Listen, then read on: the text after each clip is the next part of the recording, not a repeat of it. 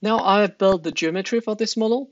In the next step, I'm going to assign the boundary condition, which means the loads, the domain boundary conditions, and the settings necessary for the analysis, for example, the simulation time, and also the mesh size and the different type of outputs I want out of this model.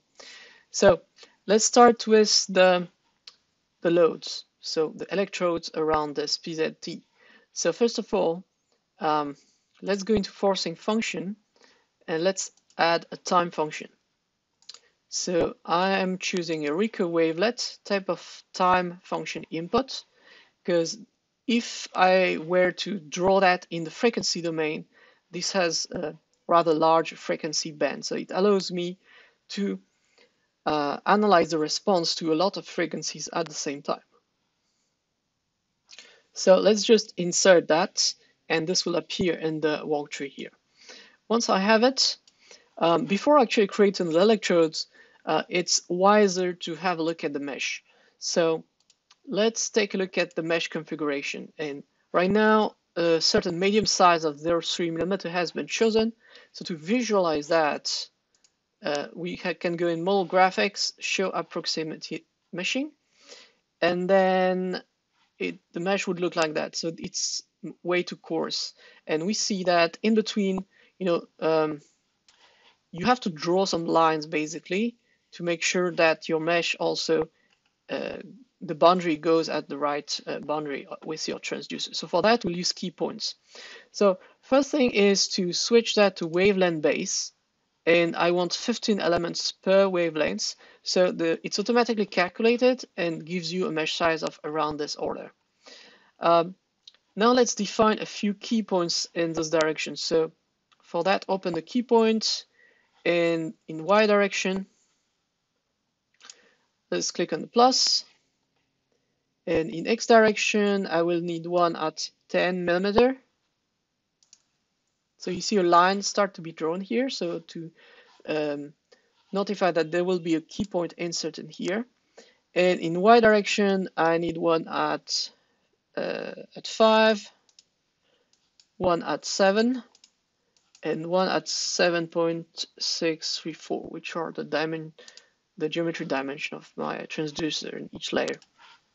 Okay, so in the preview, you do not see the mesh size changing, but actually what happens in reality is that the mesh of the grid will automatically be resized so that those lines that you draw in the key point will be will have some nodes over it.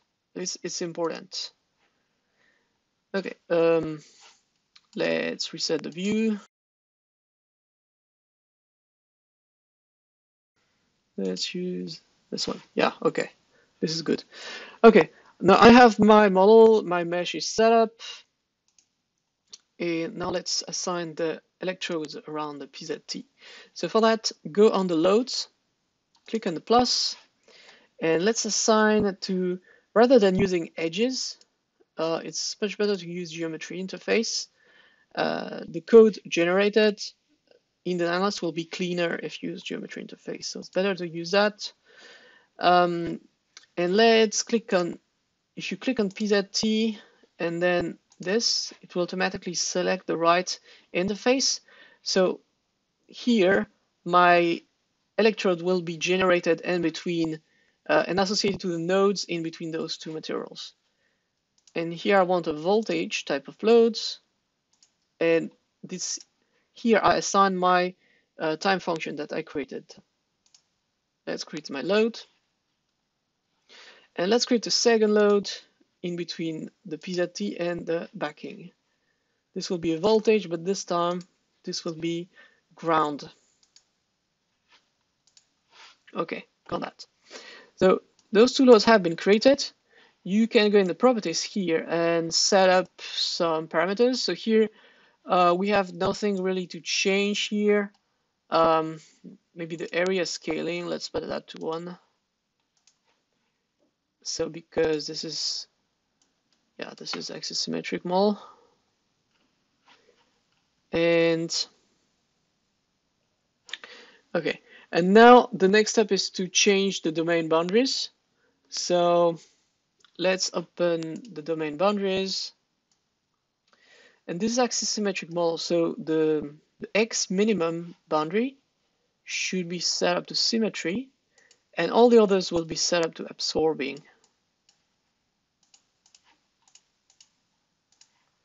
Absorbing, and the last one will be absorbing as well, right?